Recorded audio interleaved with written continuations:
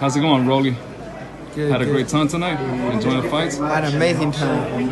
Now, reaction to the night fights. What did we learn, if anything, new from Errol Spence tonight? What did we learn from him? Just Errol Spence is a big bad wolf of the 147 division.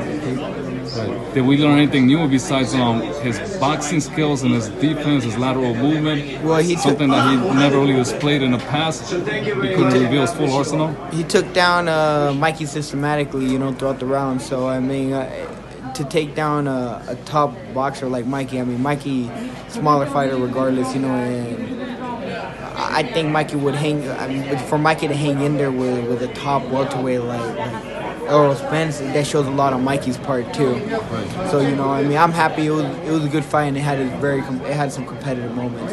Do you think Mikey should go down back to 135 or possibly 140? Maybe there's a big unification fight with Lomachenko. I think Mikey can fight any 147 pounder.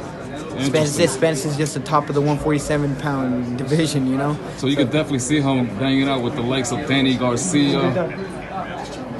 Yeah, or Sean Porter. I could see Mikey at the top of the 147 division, just because, Spence, Spence, like I said, is the big bad wolf of the division. Beautiful. Thank you so much for your time, Rollie. Enjoy the rest of your night. Thank you. Blessing.